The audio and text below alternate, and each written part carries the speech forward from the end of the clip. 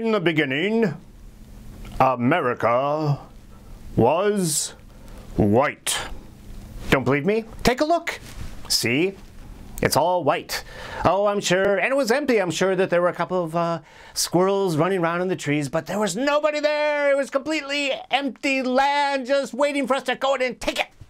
All those cute little pilgrims with their cute little pilgrim hats, looking all anemic, like they just got bled dry, like a vampire just gotten to them. Right. All completely empty, or so we are taught to believe. When in fact, the Pew Research Center, their numbers show us that every year America grows browner, gayer, more feminist, and more agnostic. And that drives old white guy Christians just crazy!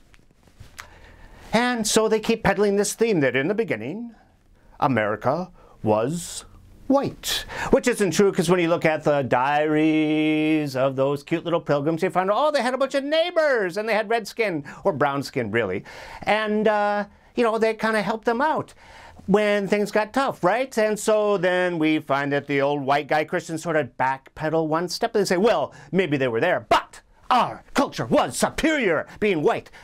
And that means they're skipping right over that first winter when everybody starved to death in the Pilgrims' colony until the Indians showed up and the Native Americans showed up and gave them some pumpkins, which is where we get pumpkin pie.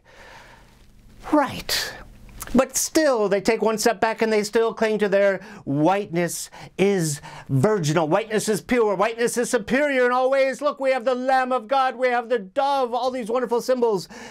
Who needs a white lamb? Who needs the white dove? Symbol of purity and innocence and superior power and all that kind of stuff. I say we can choose better ones.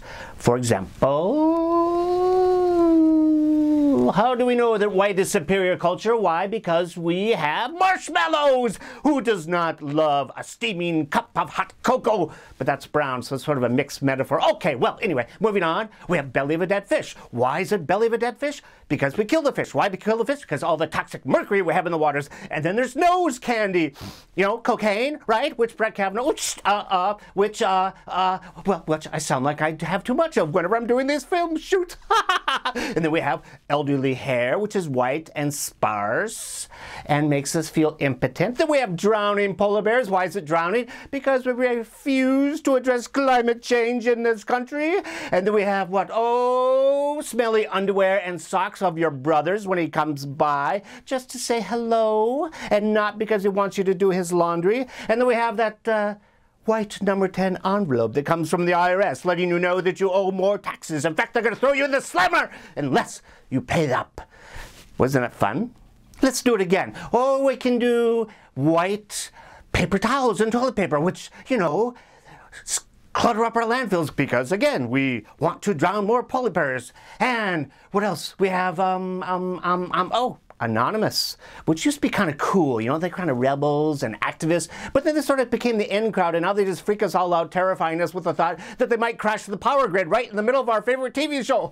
Oh, and then we have eggs, right? Eggshells, because they always, you never really know with an egg, and you never know if it's rotten until you actually open it. Do we have chamber pots? Enough said, unless you're Trump, because your chamber pot is probably gold instead of white.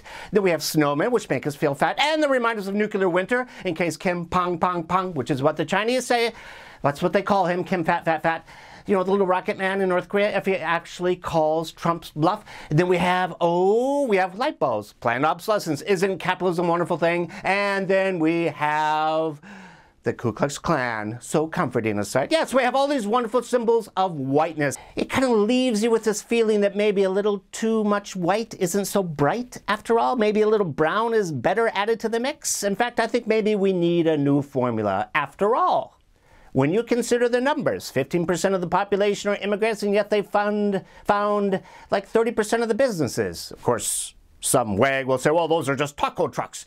And yet, over half of the businesses that are worth $1 billion after 10 years are founded by immigrants. Those are some pretty impressive taco trucks, don't you think? Yes, we need a new formula, and it's this one. Immigrant equals cash. Immigrant equals cash. I'd love to do something high-minded, law, truth, justice, all that kind of stuff, love of heart. But no, these same people just gave themselves a $1.5 trillion tax cut in a $20 trillion economy. Nope, we have to hit them in the wallet. immigrant equals cash. That's the new formula. So I want you today to prove this, to work for this by finding a white supremacist. And if you're daring, give him a penny, a brown penny. Immigrant equals cash. That's the new formula for the 21st century of this country.